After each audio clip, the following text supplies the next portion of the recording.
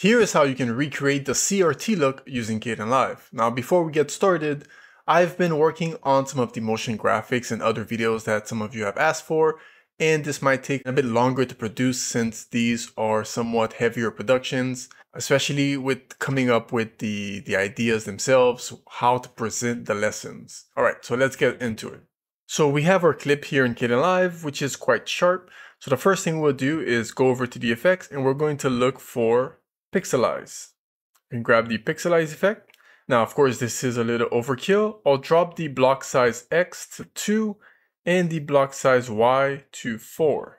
This should ever so slightly pixelize our image and decrease the sharpness. So we go from something as sharp as what we had before to something a little bit more pixelized.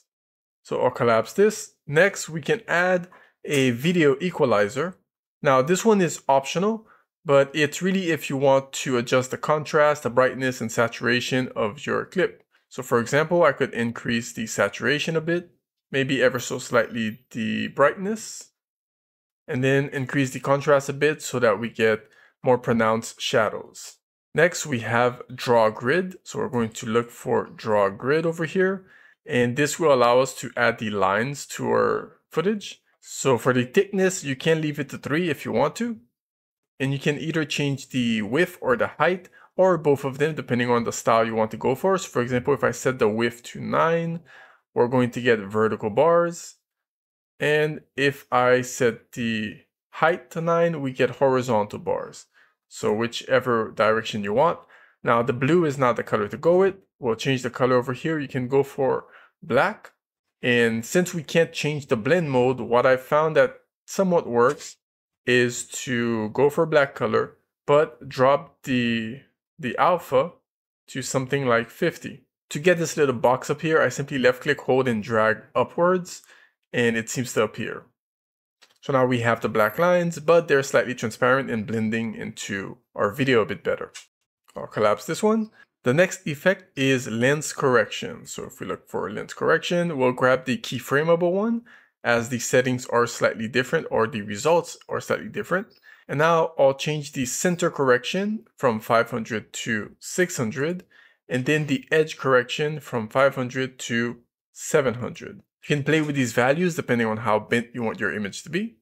We're left with these black borders. So to change this, we're simply going to look for the transform effect. So we can now increase the scale until we no longer see the borders.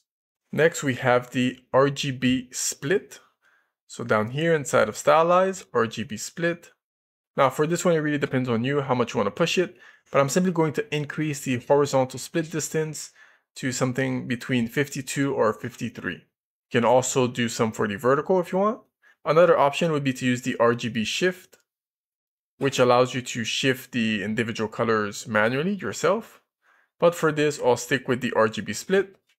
And lastly, this is more of a stylized touch. We can go and look for glow, add the soft glow.